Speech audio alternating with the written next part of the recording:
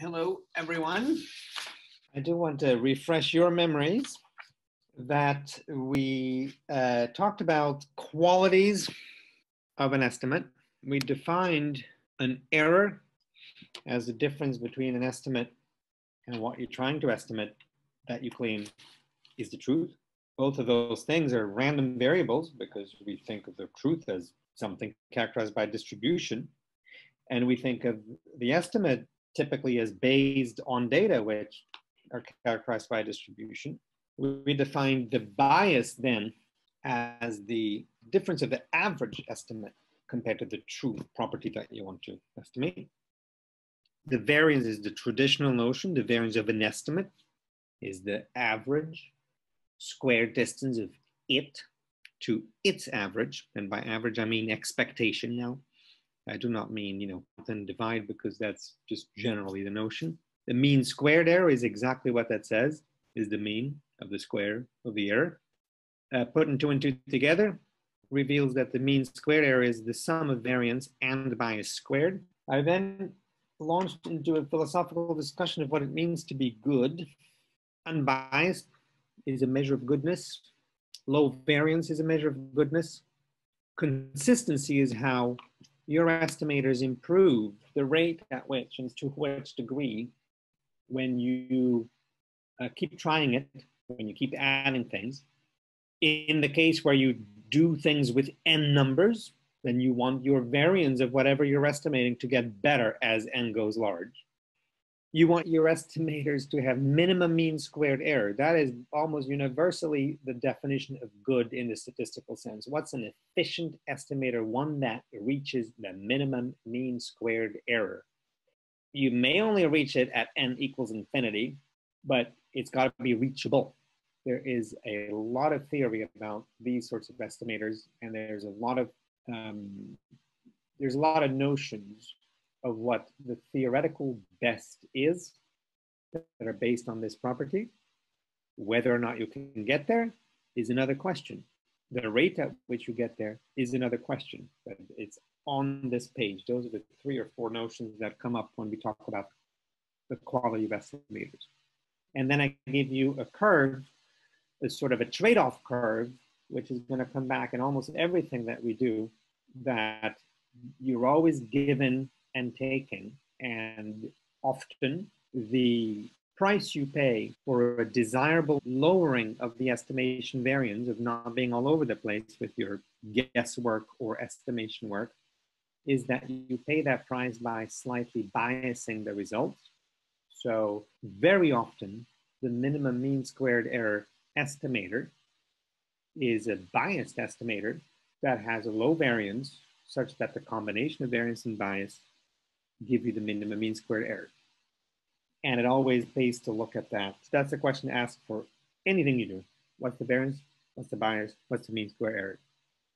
And here I illustrated it in some hypothetical axis of you doing something, and it's going to become a lot clearer when we actually do something.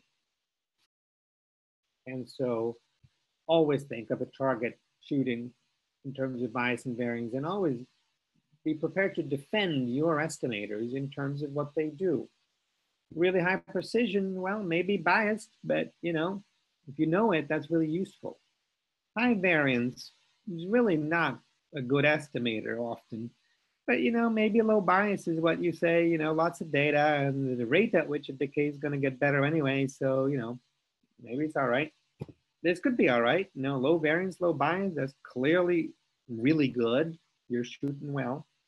High bias and high variance, you're going to have a hard time convincing people it's a good estimator, unless you again make a rate argument of how that thing improves.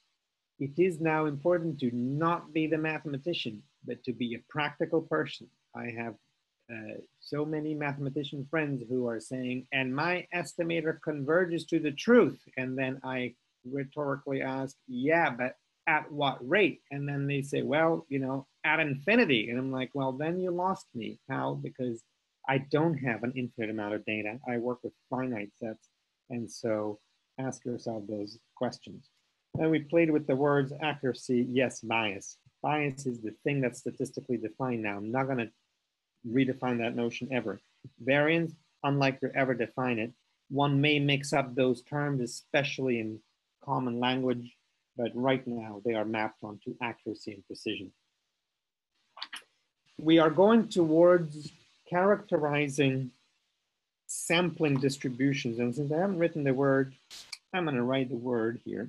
What can we learn by looking at the distributions of things that we do on samples of populations?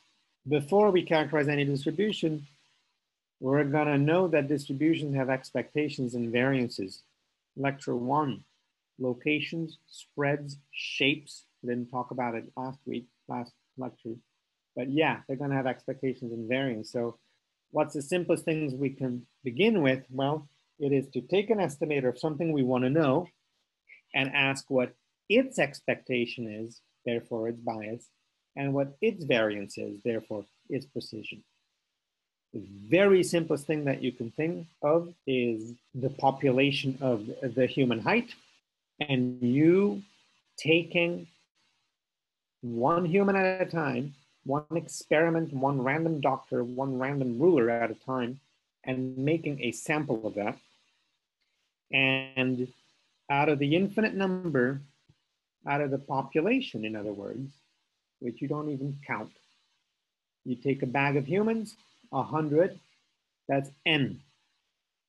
And then you're going to say, well, every one of them, one human, is a draw from that population.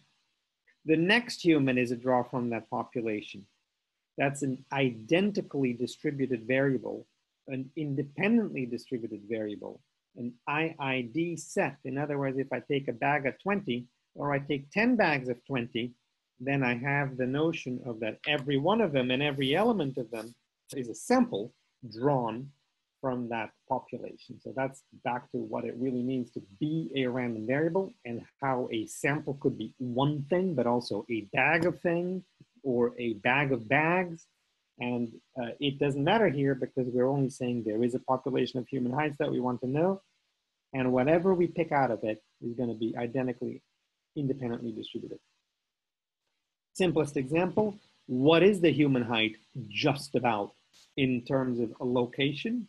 Its expectation, well, I'm going to average numerically, arithmetically, my bag of human lengths by adding them up and dividing them.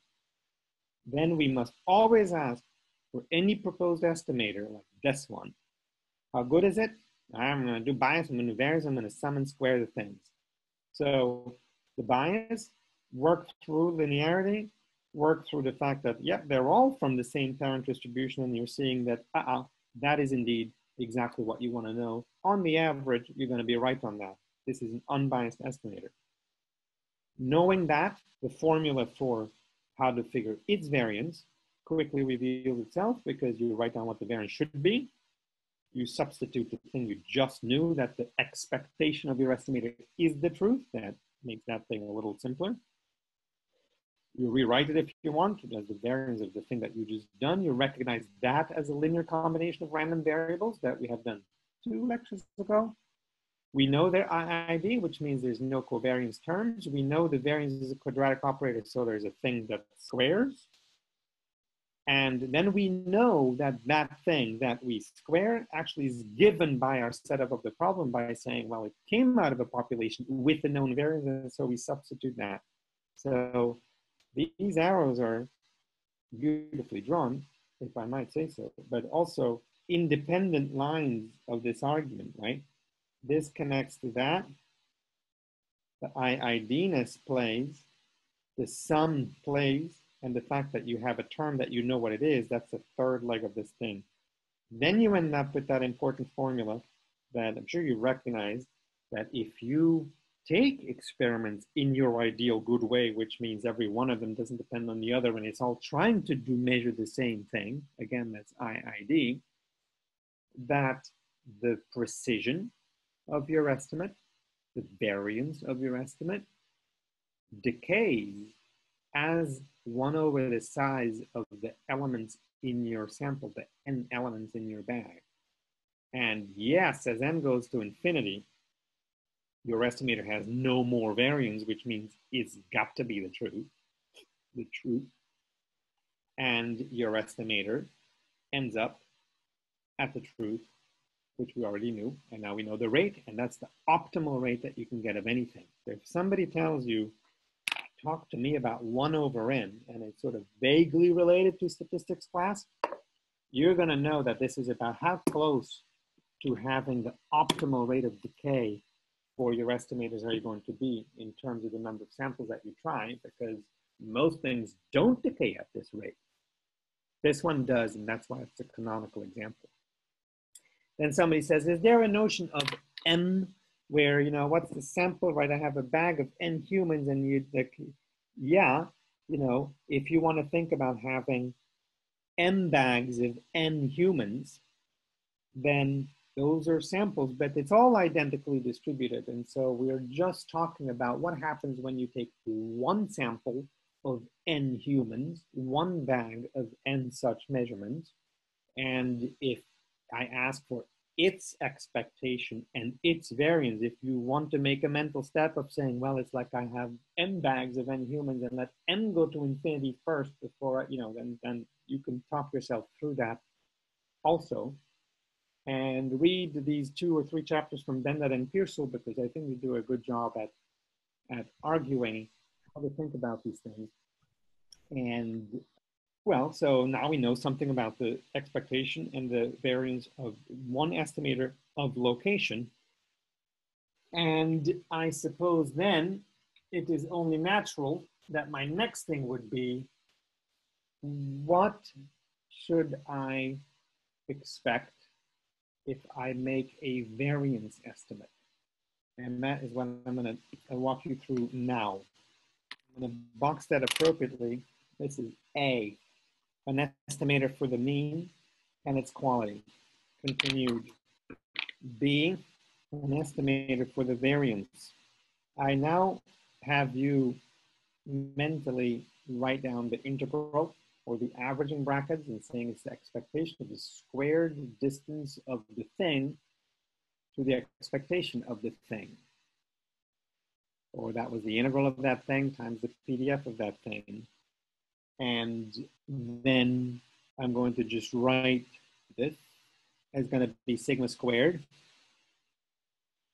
hat of some variable x in the same conditions as before. And try to keep my colors from before. And well, what will you want to do? You will want to take your sample and compare it to the, I'm going to backtrack my words here a little bit. You have a bag of humans, period. You have just gone through the exercise of making an estimator for the location, and that's your m hat of x.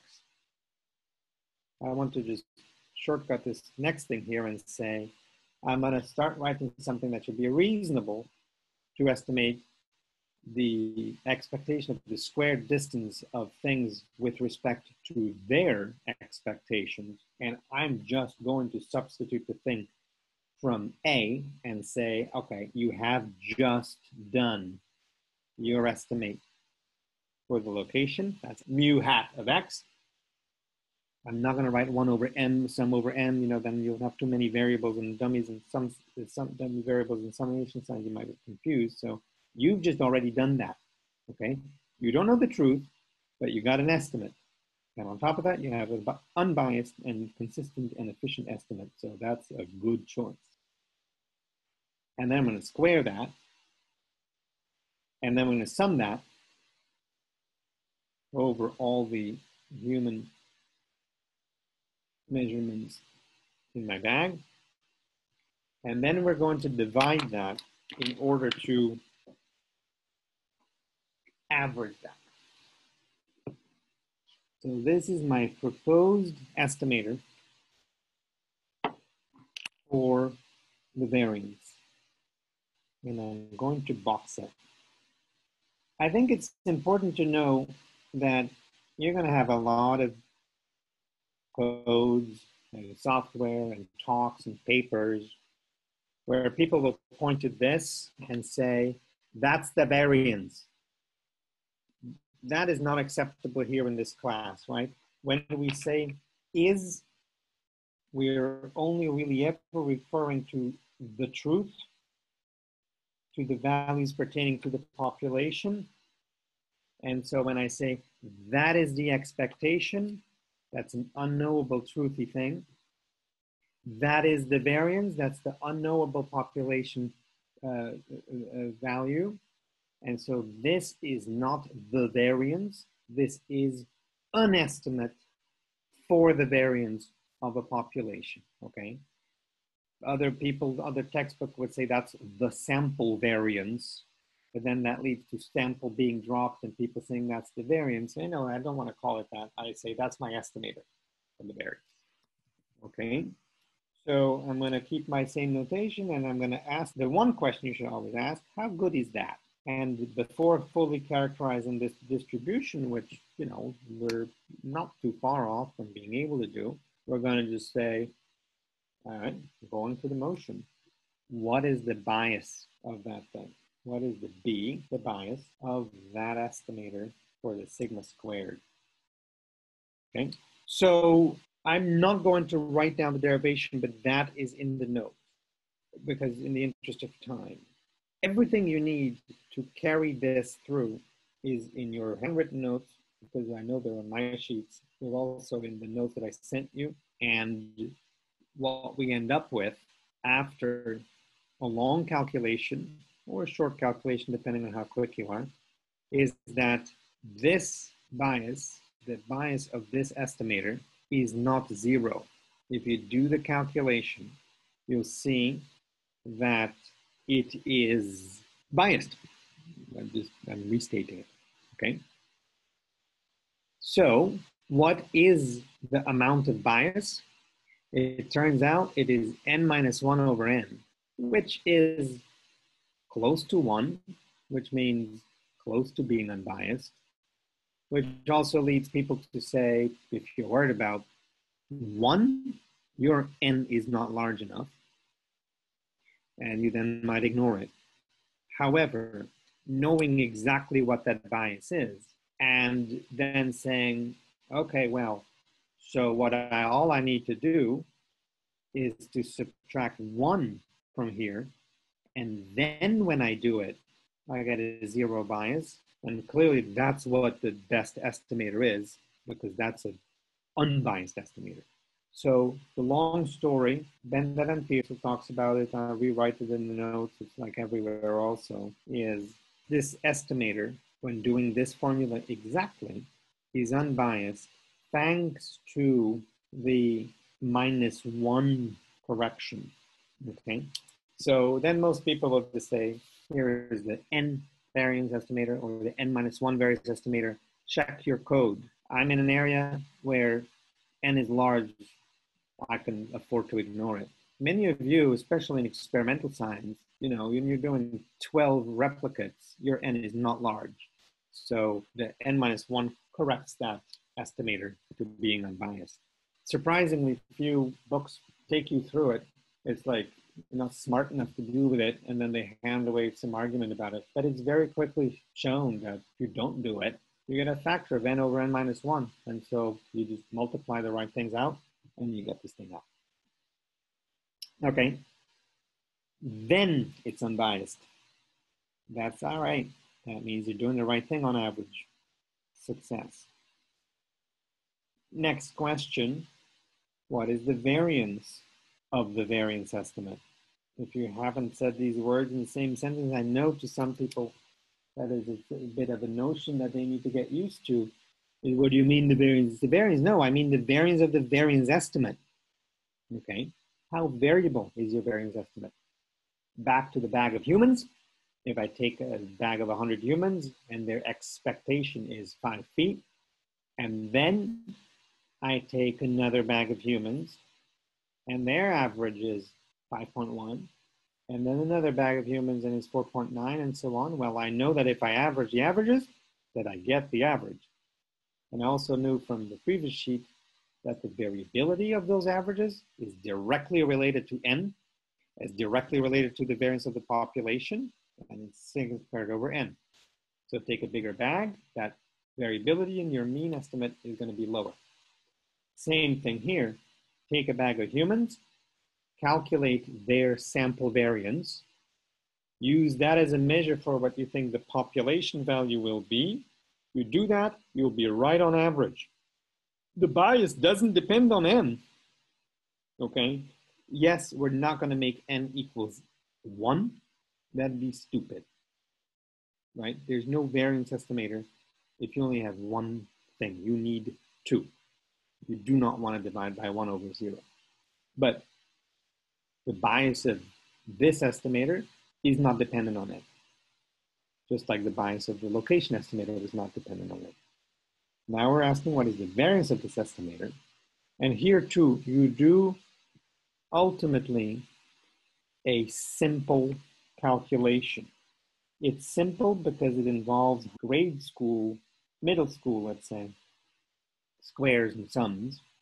It's just long and I don't want to do it, but I'm just going to write this for you. And I'm also going to hark back to 2 or 3 lectures ago, where for this reason, I wrote down the general definition of a moment. Remember that? This guy here. And so I told you the 0th moment is just the math. That's one. That's the first moment with respect to 0 is the expectation. The second moment with respect to the first moment with respect to 0 is the variance. And then I told you you can do 3 and 4 and n infinity. And they have names like skewness and kurtosis and so on. So I want to reuse that to give you just a result of asking what is the variance of the variance, and knowing that all it does is require some tedious sums, which Wikipedia does for you and Math World does for you. And if you Google it, you'll go it. And then if you do it, you haven't really learned anything. So I'm just going to give you the result. You end up with this scaling as 1 over n, and depending on 2 moments with some factors, just the way it comes out, n minus 3, n minus 1, and color. The 4th moment, I'm going to use my same notation, but I'm going to subvert, well, okay, no, I'm not going to use the same notation, I'm going to subvert a little bit. I'll say n4, and then I'll point to how it relates to the previous thing, and n2. And my slightly subverted new notation compared to page 7, okay, here, my m sub n is a shorthand for the nth moment, just like I was before, but only one little modification just for notational reasons. Going to involve the PDF, p of x, going to involve integration, done with that. Remember the old definition? It said takes x and subtracts something. Maybe that was a little bit too cumbersome, but I do x, and when I subtract the actual expectation, m of x, then I have what's called a central moment, the central nth moment, where the notion of central means that, take a look, it's not just an arbitrary number, but it's the actual first moment with respect to 0, which itself is a crude or raw moment. I do not want to bore you with the terminology because I can barely remember it, but this here is the actual expectation, which you know is a first moment. And the bottom line is that I'm just changing my notation a little bit to make it all a little bit easier, such that in this notation, what is M2, big M2? It's the variance. Yes, it is exactly the variance, because if we go compare my notations and I didn't make a mistake, it's the second moment with respect to the central tendency, which is the first moment with respect to 0. And so I didn't bother writing the 2 indices on n, I just switched to 1. And so M2 is the second central moment, the variance. So, Frederick, I think you're missing a power of n in the expression. Yes, thank you very much. There's my little n. Okay, so ugly formula.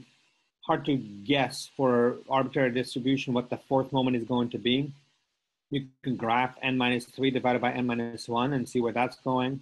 It's definitely related to the variance. So the variance of the variance estimate better be related to the variance. This is how it relates.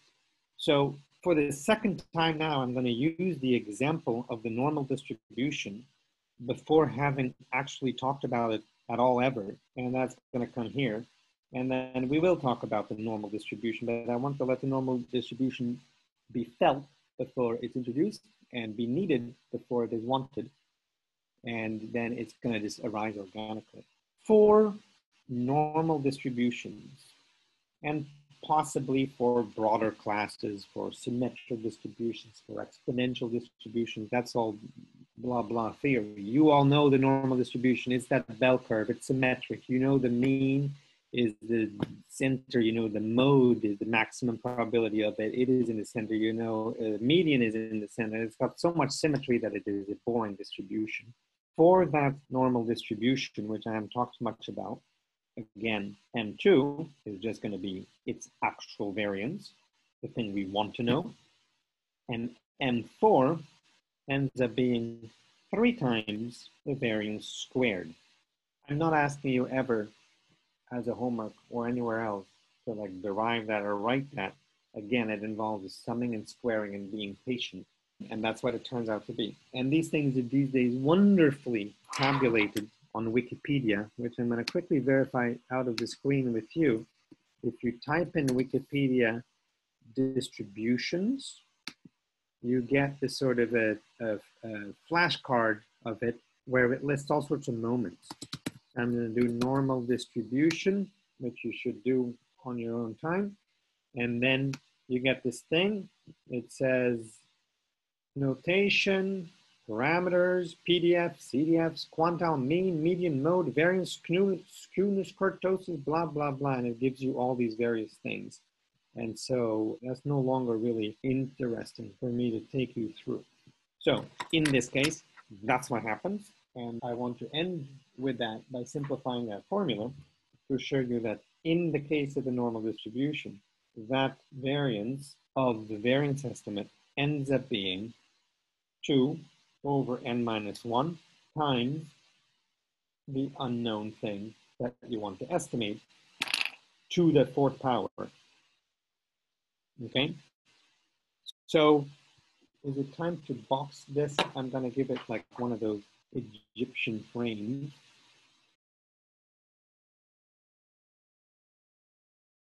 If there's anything you want to remember, is that we've done bias and variance of estimators for the first and second moment of distributions according to the usual notions of what you think you should be doing. Arithmetic averaging, yes, that's great. Zero bias and a variance that is related to the variance, but divided by n, which is a good science. Next, an unbiased estimator for the variance, more or less corresponding what I'm sure you know that you should be doing, sum, square, subtract. Don't forget the minus 1, then you actually do get the zero bias. And then if you do more calculation, which I wouldn't wish upon you unless you're hardy, and the simplification, which you wish upon everyone, because it's just true and widely known, then it turns out that the variance of your variance estimate also decays nicely. It's not as 1 over n, but as 1 over n minus 1. But that's pretty good. And it's going to be large, and the decay is going to be great. And it depends on the square of the thing that you want to know. As it probably should, right? Because itself, it's a squared type of property of a squared type of property. So if I didn't see a quadratic come out, I'd be slightly worried. Also, I think you're missing a square on the M2 in your expression for variance. Yes. Okay. We are interested in learning more about distributions. We're going to need it in, everything's cumulative. We're going to need it all the time.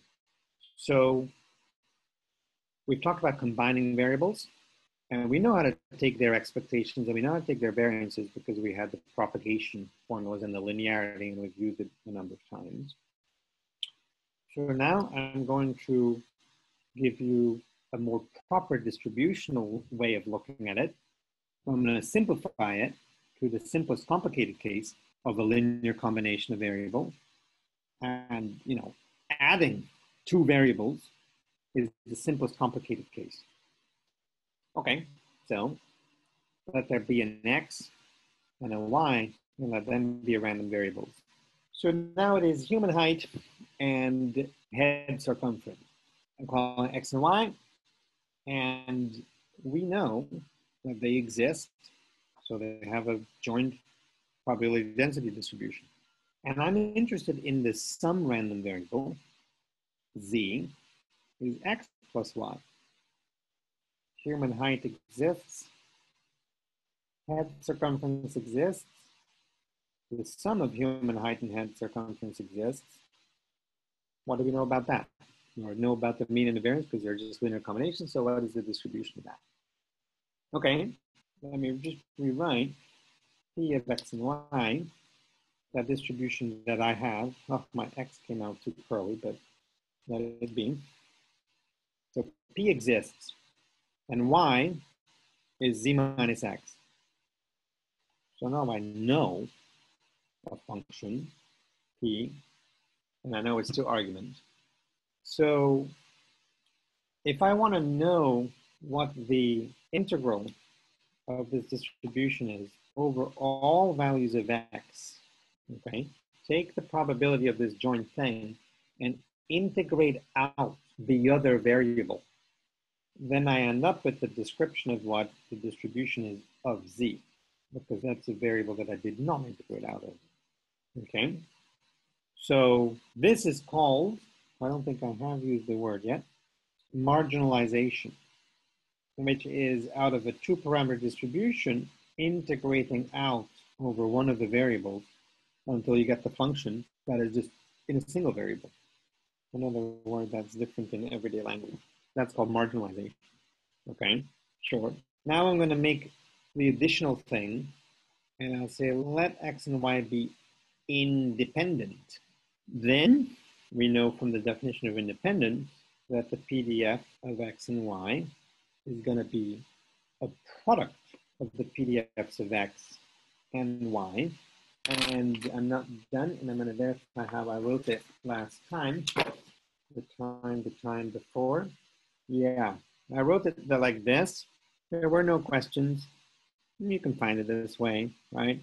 Because I've defined a function p of x and y, I've defined a function p of x, I've defined a function p of y. Here, right now, I think I'm going to make it more explicit by saying let the two distributions be different. And so I'm going to call them p1 of x as a function that could be, you know, whatever it is, and p2 of x as a function of y. I just do not want to create a confusion that you say, uh-oh, p is a thing, and therefore I know what it is. No, I now have three functions on the board. A joint PDF, and I, through independence, know that it is a product function, and it could be the product of two different terms. Then that is a definition of independence. So with that, I will ask myself, what's my distribution that I get for z now? I'm going to sum it explicitly over, you know, all the possibilities. And so now I'll say, all right, cool. There's p1 of x, right? Must be. The second variable is z minus y. So that was y. So or z minus x, that was y. So that's p2 of z minus x. And then integrate over all the examples. So now this is the mathematical answer to, I've got two variables. I already know what their means are. I already know what their variances are. I also know what that is if they're independent, their means, their variances. I had the formulas in the previous lectures. I want to know about their distribution. So I say, fine, give me your distribution and I'll tell you what some variable is. You got to integrate something. Now this could be hyper complicated, who knows, but that's how that works. Special case, Actually, their joint PDF is a product of their individual PDFs as per independence to simplify things. In that case, I just stick it in and I end up with a formula that says multiply these two distributions and integrate them in this way. So now I want you to look at this and recognize this as a special type of integral that, if you haven't heard before, have now heard before. Do you recognize anything about this integral that you think is noteworthy? This is a convolution. I'm going to say yes, write it here, and then I'm going to talk about it maybe more than you all care for. But let this be then the introduction of what is a convolution integral. It is an integral that has two functions and that combines their arguments in this way. I will talk more about convolution in a discrete sense, but I want to give you an example of how to use it, why we use it, and to make sense of it. And again, I'm going to try to do this in shorthand so I don't do too much. That ends up adding very little. I want to have a PDF for a certain X variable, and I want to have a PDF for a certain Y variable, and I want to know what the PDF will be of the sum variable. I really should be doing it this way. And so I'm going to give you the simplest example in the book. And I refer to Bennett and Pearson because I think it's a great book, and that's their example.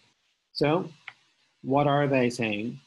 They're saying let P1 of X, let it be a uniform distribution on the interval 0 to A. And let P2 of Y, which again I said is potentially different functions, but let it be also a uniform distribution between 0 and A. Does it make sense to everyone immediately that the height of this thing is at 1 over A? Tell me why that makes sense, that the height of that bar should be 1 over A. The product should be 1. Yes, thank you, right, everyone? It's like it needs to be a normalized distribution. Then I can get away with anything. I define my function as properly normalized, I'm done. So look at the Bennett and Pearsall book. They walk us through, and sometimes I do it in class, and then I think we're just sort of talking without learning that much, so I'm shortening it a little bit here. It ends up separating when you apply this rule. You have to write this integral over the interval where it makes sense. And so you end up with two regimes, and it ends up like this. It's going to be 1 over A squared Z, or 2A minus Z, A2, for when either Z is smaller than A, or when Z is between A and 2A. Now, I just wrote this by copying on my own notes. My brain is not in it, okay? I can't make sense of this. I would have to walk myself and talk myself through, and it would take 10 minutes for you to verify that. So go do that on your own time to make sure, oh, that's right, this argument cannot be bigger than that and smaller than that, and so my integral limits change. That's the sort of stuff that presumably you've done tens of times in other classes, but just walk yourself through it. Then I'm going to draw it, and then I'm going to see that, look, 1 over A squared Z. Now I have 0, A, and 2A, and if my Z is below A, it's a linear function in Z, and between A and 2A, for my Z's, when the formula as applied here must evaluate to this, which I integrated to that, it's a function that drops back down to 0, because at 2A it's 0, right? And at A, it's 2A minus A is 1 over A. And you remember elementary school area calculations for the area of the triangle, base times height divided by 2, and so that is a normalized distribution. Okay, so what do I want you to learn from this? Something ultimately important that's going to also come back in our second real project or homework, rather. So I'm going to pre-tell you a result that I want you to think about intuitively already, that says the following. Well, if I keep adding variables, when I've just worked out the simplest complicated case of two variables, and I said, hey, that's a convolution in my illustration as well. Two rectangles turn into a triangle, then you convolve them. And again, I'm going to tell more about convolution. And if you haven't seen it before, it's a good time to read a little bit around it. But if my z is x plus y plus u and then plus v and so on, it stands to reason that I just need to keep convolving. I can group the terms. I start with x plus y, then I have the result, and I convolve it with another, with another, with another, with another. And so let xi, the way I had it before, you know, now it's no longer a sample. Now I'm again using the notation of let x sub I be n random variables, and let them all be mutually independent and therefore uncorrelated, and then ask ourselves, what is the distribution of the sum of these things? Okay. Again, a special case of a linear combination of variables. Again, I told you what to make of their expectation and their variance covariance.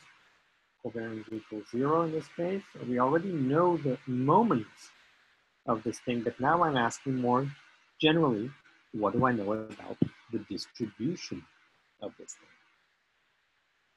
Well, I know that. I need to convolve.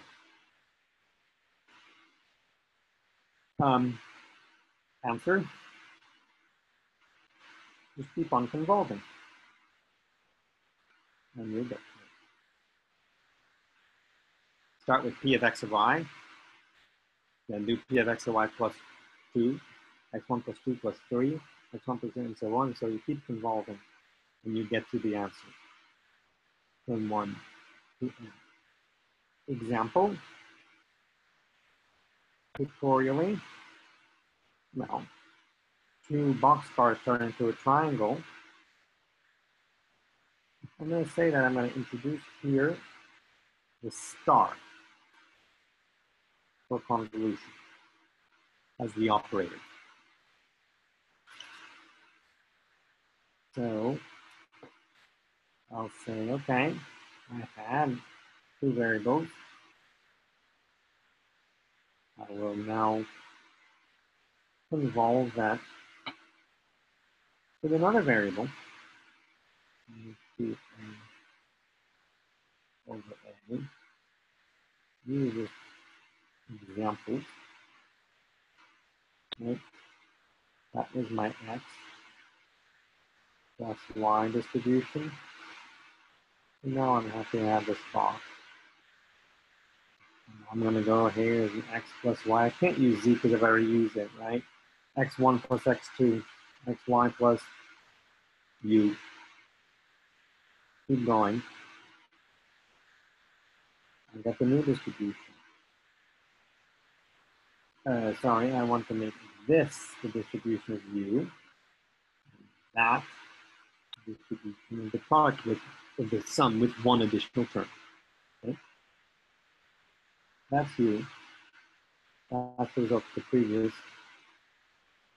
And then I want to do that again, and again, and again, and again, each time adding another variable until I have at least schematically giving you the x1 plus x2 plus so on xn sum distribution. And I'm going to want you to illustrate that in class. So I think that, well, I know I built the first lab homework on that just to see it in your face. What you get out of there is that in this specific example, but also more generally, and with things to be relaxed and so on, you ultimately get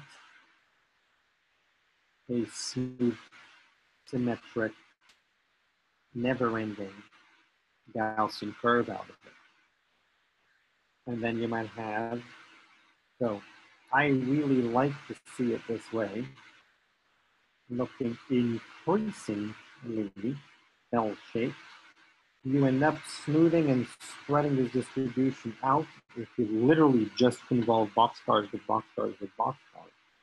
And so, yes, that is a heuristic motivation for saying that the normal distribution with the Gaussian distribution is what you get when the effect of many independent, unrelated things compound to give you a variable that is distributed in this normal way. And I do immediately want to have you think about, an error of a measurement or an error of a prediction where you want to look at the distribution. And if your distribution of that error is Gaussian, you will say, well, look, I'm going to argue that there are many non-systematic, random things at play that give me this behavior. And I always run that movie backwards in time to think, aha, that's right. Those are those infinite numbers of contributing factors that I can't individually characterize, but I know that in the sum, they give me, this conflagration of factors. And that is like as if I had random stuff happen and then convolve, because every additional effect gives you a successive convolution and you end up with the bell shape. It's not any one thing that matters. It's not something that is particularly interestingly shaped, but formally, it actually ends up being that way. And so that's not a proof, that's not mathematics, but it's something that we're gonna, I want to use that as your first example coding because it is gratifying, satisfying to see.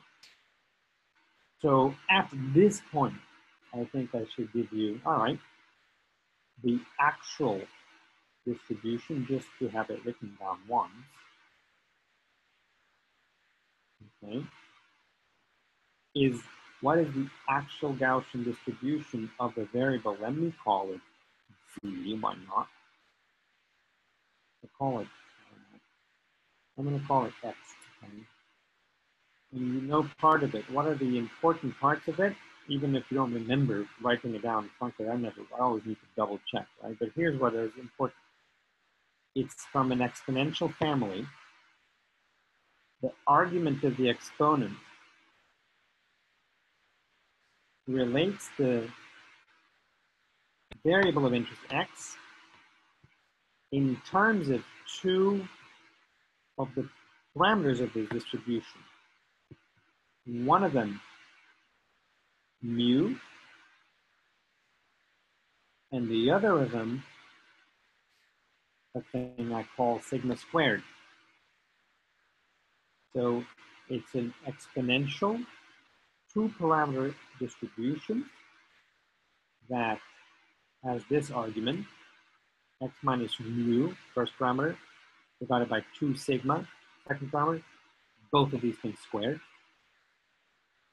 And then you and I know when you can normalize this thing, and if you can do more mathematics than you can do right now, it turns out you need to normalize it, or it is normalized when you divide by the square root of 2 pi and sigma. Nobody can do that integral in his or her or their head. It was Gauss who did that. And that's called the Gaussian integral for that reason, right? If you're going to take the target distribution, you don't know quite what to normalize, and you got to integrate it. Well, that's what Gauss did. He's like, I'm going to integrate that stuff. And oh, there's square root of pi. Right? So that gives us a properly normalized distribution. And hopefully it is not a surprise, but rather a decent finale here that, well, the integral of px dx between negative infinity and plus infinity is 1, I just argued. is because we figured out what the normalization factor is, the expectation of this variable. I'm not going to write the integral out, but it is the integral from infinity to plus infinity of x times this p of x integrated over dx. You do not have to do very much work. What is the expectation of an x distributed with a PDF x as written exactly here? Is it mu? It is mu. Frederick, I think you forgot 1/2 in the exponential term. Yes, you are definitely right. So I claim this is the Gaussian expression. I have chosen the parameters. I have called it mu like I did mu for my expectation. And so the expectation of x is that mu. So now it's not a hard question anymore, Terry.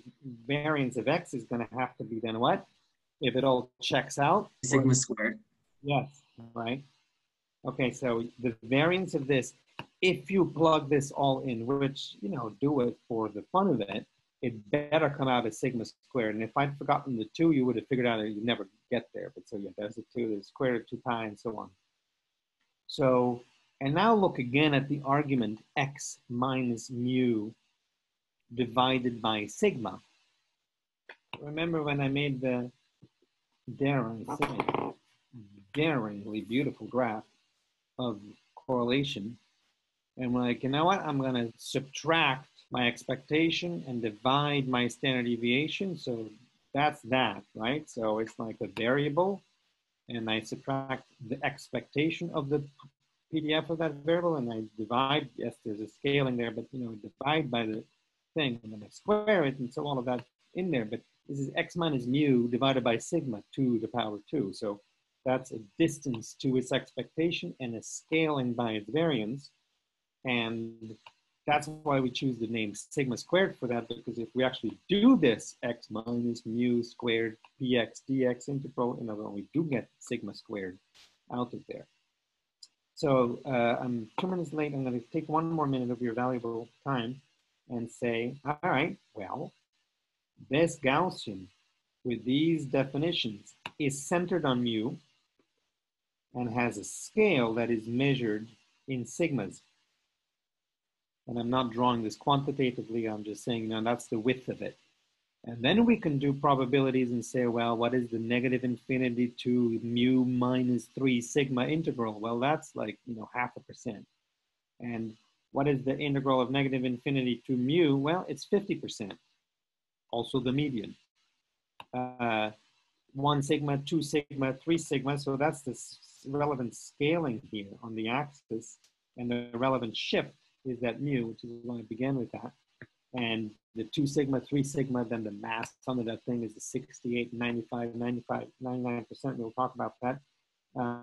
But so putting it all together, if you've never ever done it, you might want to take a crack at integrating this and seeing that, you know, it's not that simple.